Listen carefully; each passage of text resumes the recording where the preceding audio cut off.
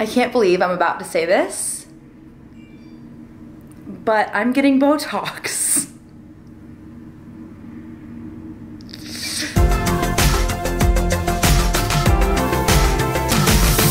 This might be one of the last times you see me like this.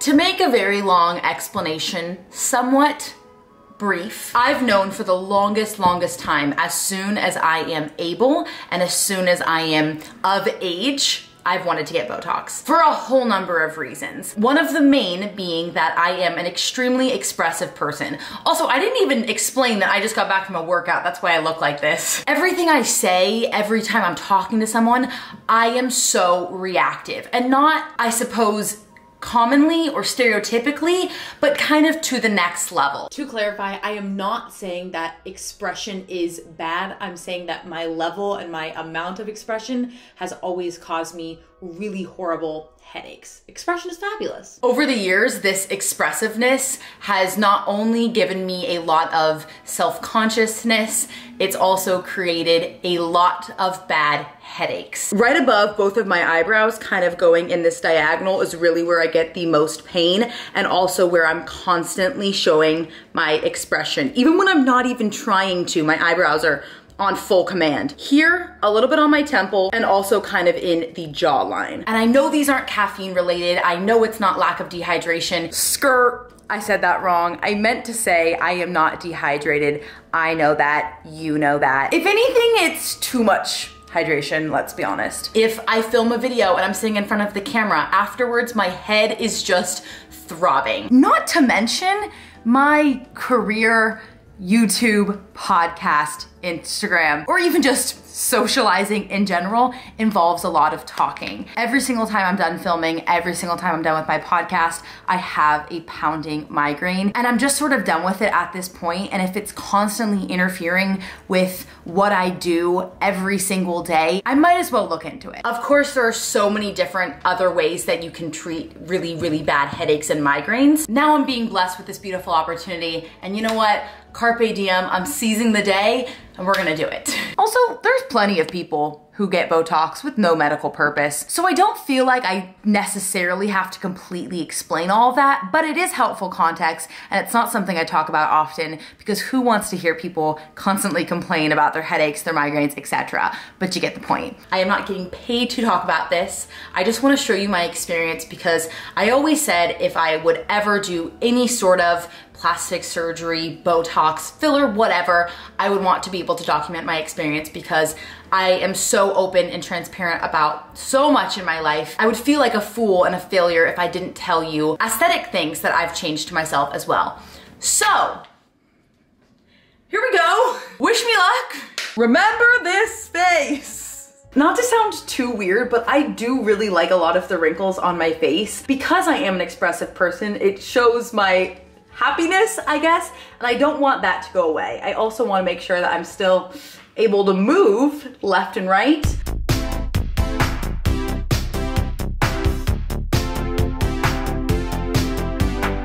Good morning, it's the day before the injections, and of course, what happens? I wake up with a massive headache, and I was really trying to think about it, where it feels most pinpointed. Also a massive pimple. It's really centered in all along here beneath my eyebrows going up, right around here, these kind of diagonals. And then you can even see right here, this is where I'm often most stressing my eyebrows. It's very hard for me to relax that. And then a lot right here and over here and my temple. So the whole face, don't think that will probably happen. I highly doubt I would get something everywhere. I'm feeling a little bit anxious about it, but kind of just excited, happy nerves, and almost that it's so surreal that it's actually happening. I actually get to go and do this. Maybe I'm like 48 hours away from being pain-free. Could you imagine? I'd cry. I'd cry.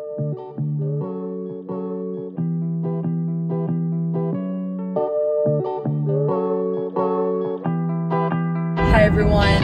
have Reese in the car. All three of us are on our way to Portland. That's actually where I'm getting the Botox done. I don't even think I mentioned this yet, but Keith's sister is actually the one that's going to be administering it to me, which is extremely cool and also neat that I can trust her, and I feel very trusting that I know who's actually going to be putting needles in my face.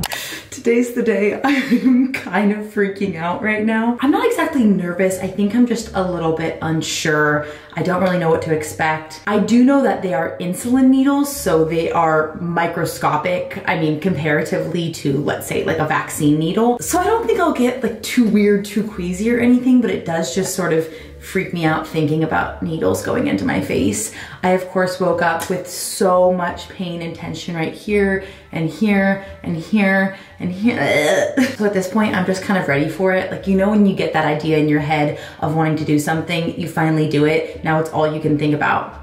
That's your girl right now. But I really do feel like I'm in really good hands. They have multiple locations in Oregon where I am now. Well-known, reputable, I feel safe, like I said. Now I just have to look like I'm not absolutely exhausted and I didn't just get 5 hours of sleep. Ooh.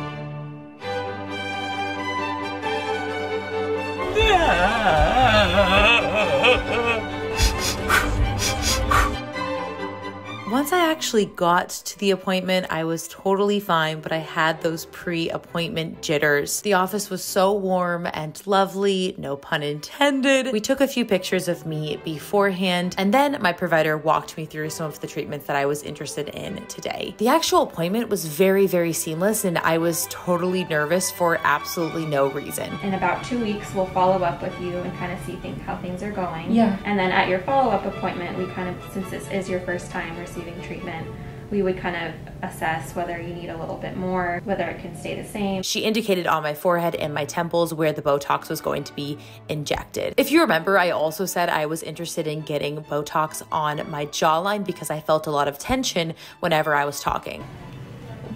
Keith, come on. However, the providers essentially decided that I would not be a good candidate for this because I actually didn't have as much tension on my jaw as I thought. They're not strong, I was right? just gonna say, it doesn't feel that strong. Sometimes when they clench and they get headaches and you don't feel it in the masseter, it's likely it's in the zygomatic. That's where it feels most. Here, in the front, right? Okay. I would probably hold off on that. Okay. Maybe not a good candidate because you don't want to worsen that zygomatic. But I appreciate you not Of just course, yeah. having me do it just because. It might worsen. It might worsen. Because I'm not a good candidate, they didn't want to mess up my smile, they didn't want to mess with my face, and I honestly appreciate that. The actual injections themselves were not that bad. They applied ice, tapped the area, and honestly, it just really felt like you were breaking a mechanical pencil against your skin. It doesn't hurt, it's more just like, whoa. I'm just gonna put some arnica cream, and this just kind of helps with minimizing swelling, inflammation. It's totally normal to have some bruising after. For how quick the actual injections took, knowing how beneficial it would be for me and my headaches, I was relieved. It looks pretty darn normal. She did such a good job, and it really didn't hurt that bad. And I'm such a little wimp with needles, so I'm pretty impressed. It's the first day afterwards. It's about 10 or 11 in the morning right now. So pretty much I'm at exactly 24 hours post, I was gonna say op, but I guess post injections. I don't think I'm really gonna see many changes until probably day 4 or 5, but I just wanted to track how I'm feeling, the way I'm looking, my movement. I feel totally fine. I had a very minor headache afterwards, but it was similar headaches to what I've felt before, and I was also working on my computer for a few hours after the injection, so it could have been blue light plus needles going into your forehead, you know, just the common mix-up. But other than that, feel totally fine. Don't feel nauseous, don't feel weird. But either way, I could almost cry. Like, I was so stinking happy. God, should I even record right now? My gut is telling me no, but I think I'm gonna do it anyways. Hi, I literally have pimple cream on. Nice. But today is day 5, which means that it is the first day that there was any kind of inclination that we're starting to see a difference in treatment, aka the treatment's starting to really kick in. And I think she said by 2 weeks is when you'll really see everything full force. But today's the first day that I was like, Whoa.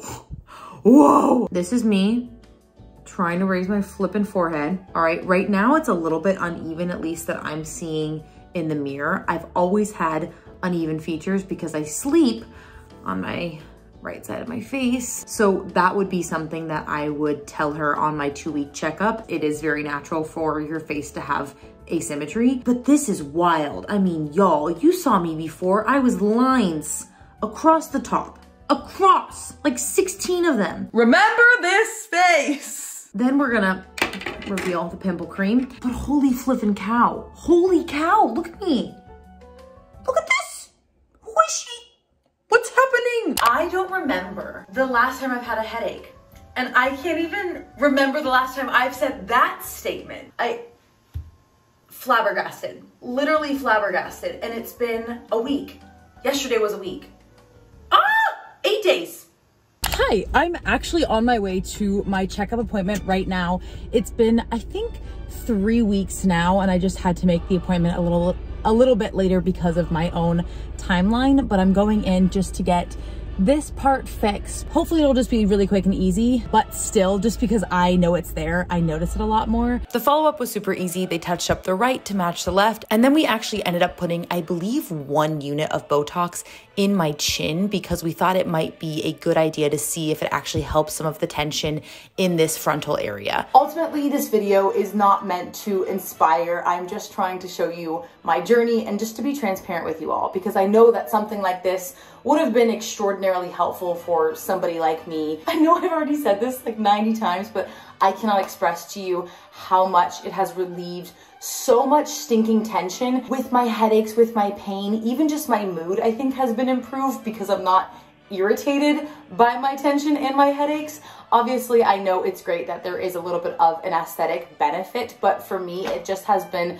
so beyond helpful, and I'm really, really lucky that I went to a place that took good care of me. I highly recommend, if this is something that you actually are interested in doing, if you have similar pain that I do, or for whatever purpose, do whatever works for you, no judgment. Do your research, find some place that's going to take really good care of you, some place that's not just trying to get your money from you and telling you to do every procedure under the sun. And ultimately, it's not a necessity whatsoever, but for me, it's been so beyond helpful for my lifestyle, and that is all I could ever ask for. That is absolutely fantastic, and I'm feeling really grateful, and like I said, I just wanted to be able to share this with you all. Also, you see my face all the time. Like, you'd start to notice. Honestly, at the end of the day, if I've learned anything from this experience, it's that I need to do whatever makes me happy, and you should absolutely do the same. Life is too stinking short to be listening to what other people want us to do, what other people say. Do what's best for you. I love you all so much. Thank you for listening. Thank you for hearing me out. Thank you for being with me. Love you all so much. And I'll see you in the next one.